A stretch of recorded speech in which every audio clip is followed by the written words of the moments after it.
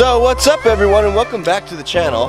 We had a couple people asking how we train our cows to electric fence. Because these girls right here, remember that one's Sheep right here, because she came out looking like a sheep, and our friend neighbor that we got them from said, you know what, we're gonna call her Sheep. So we kept it because Nicole really liked the name. We asked everybody about her. We asked her what we should name them. We've come up with a name. Her name, I think she looks like a dolly. I think it was Cindy Brown that recommended the name, so you know what? We like Dolly, so I think she's gonna be called Dolly from now on. So we got Sheep and Dolly, and they weren't trained to electric fence at all. So the first day that we got them, we didn't mess around with it at all. All we did was bring them in through this gate here to be in these corrals because, you know, they're new here. They're just being weaned from their mamas. Just a different area for them. They're a little bit freaked out. They're a little bit scared.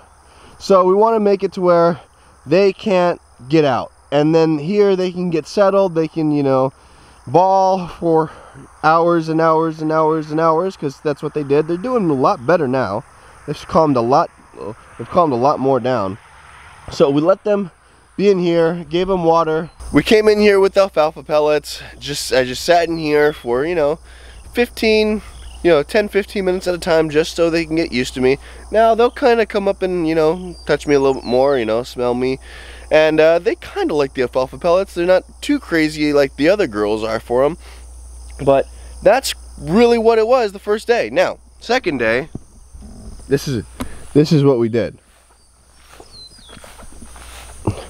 We kind of sectioned off the paddock to where we took the solar energizer from the other girls because they just won't touch the wire because they've been shocked enough.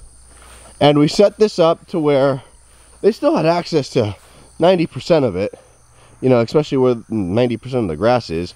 I threw the bucket on this side, so they're thinking that the alfalfa pellets are inside there because they're trained, you know, kind of a treat to them. Not so much just yet that that's good for them, that they want that. So I threw that on the other side. It's empty. Set up the energizer here, just with the shortest strand of electric, and they came over here sniffing and eating, and then finally, I believe it was Dolly that touched it first, and she jumped. You heard the pow, and she was like, okay, you know what, I don't like that. And then Sheep, she touched it too, and she kind of jumped too. So they had their first experience. I wanted to see each of them touch it for the first time. They didn't go through it, which is a good thing, you know, because, you know, you don't know if they're gonna jump back or run through. They both jump back. That's really good. They haven't been on this side. You know, I can kind of tell where the grass was eaten down and everything beforehand. They haven't been on this side, so now I know that they are 100% trained. Well, no. Now I know that they're at least 60% trained to electric fence. So that makes me a lot more comfortable. I'm gonna keep this up here for a couple more days, where what we're gonna do is we have a permanent paddock on this side here with barbed wire and woven wire fence to where, you know, just cows can't get out. And then I'm gonna bring our cows, the ones that have been here for a while, back over here and introduce them in that paddock to where, you know, the pushing and shoving can happen. They can get used to it. Then after probably about a day, I'm gonna send them back out to pasture so they can, you know, start on our system, moving every day, eating grass, being cows, being what nature wanted cows to be. So that's how we're doing it. Really, really simple. Just a real quick little setup here. I only got 3 poles, and there's the rest of our wire. That right there is very hot. You know, it's only probably 50 feet of rope, or 50 feet of wire, so very, very hot. They're trained to it. And that's how we train them to electric fence and kind of receive them for the first couple days, because we just want to get them calmed down. And now, you know, they still kind of move away from me, but here, they're really, really calm. They're really good girls. I like them. Huh? Gonna move away? Yep. Just when I said you're being really friendly, you're gonna move away. So, figures, right? Your name's Dolly, you know that? It's okay. We almost went with Seal. because she's as slick as a seal, and that's what one of the other subscribers said. I thought that was a pretty cool name. We had some really good suggestions. I almost wanted to go with Seal because one of our Longhorns out there is named Rose, after Nicole's grandma on her dad's side. And kind of wanted them to meet. If they're sniffing, I can play Kiss from a Rose. That'd be funny. These girls are anxious, very anxious to go out and see their new friends. All this one, especially Dolly, she just looks out and bellows like, "Hey, I'm over here, come get me." But not yet. Almost there. Almost there. These corrals here next to our barn have worked out fantastically. We're really lucky that we have them. I thought they would be useful when we first got the place, but yeah. But I can't tell you how useful they've been. All the cows have come through here, no issues at all. I mean, this thing's solid. I'm gonna probably paint these to kind of preserve the metal a little bit more. No rust or anything can happen, any more rust at least. And man, I'm just really excited about this. Other update, little other update. The barn. We're gonna start working on that. We're gonna start clearing it out. We're gonna start, you know, doing some stuff to kind of get it prepared for what we want it to do. Have we 100% decided? No. Will it be multi-use? Maybe. So we might use it for multiple different things. Don't have a timetable on it. Just kind of want to get a feel for it. Start cleaning it out. You know, we're probably gonna get some gravel in there. You know, it'll probably take 2 or 3 loads of gravel to, you know, level out the floor and everything. But I am very excited about that. You guys will get used to me. Don't worry.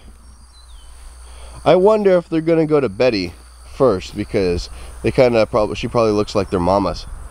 She's got the horns, but she's same color as them, or close to it. So I wonder if they're gonna think that she's their mom. I don't know. So since her name's Dolly, her first daughter that she has, we might have to name Jolene, because I think that's pretty funny. So if we're gonna name her daughter Jolene, Sheep's daughter might have to be named Lamb or something like that. I don't know.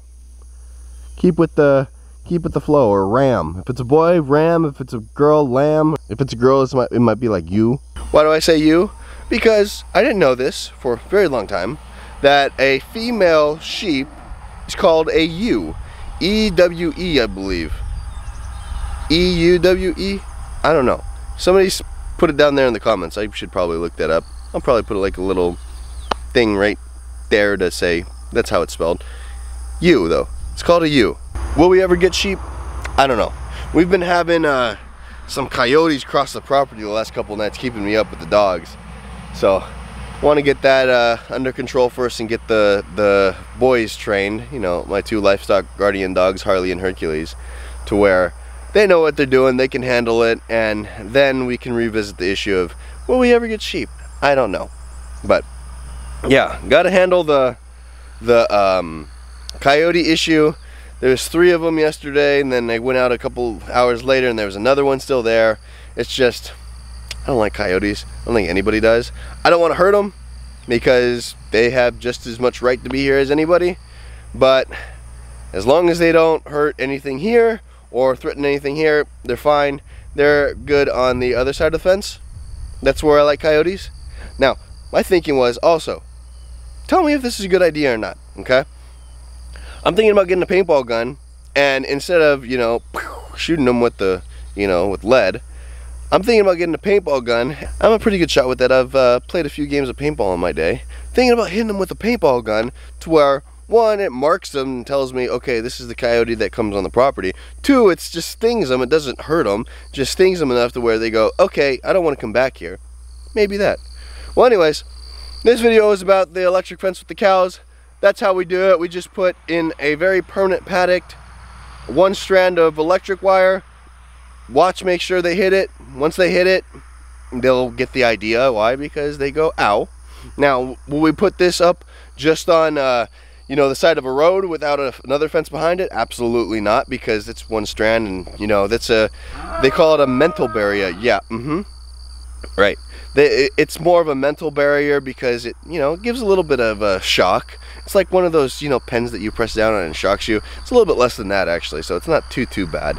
Well, I've gotten shocked more than a handful of times because you just forget the energizer's on. But no, I would not put that there. It's a mental barrier, not a physical barrier. Always want another, you know, very permanent fence to keep them in. This is just to keep them where you want them. And right now, I think these girls are going to do just fine. I think it's time to start moving them out to pasture. Might happen maybe tomorrow, next day. We'll see. But for that, hit the subscribe button down below. Hit the notification bell to get new notifications when we put up new videos. Hit the like button for the YouTube algorithm and drop a comment if you like, alright? And with that, we'll see you on the next one. Thanks.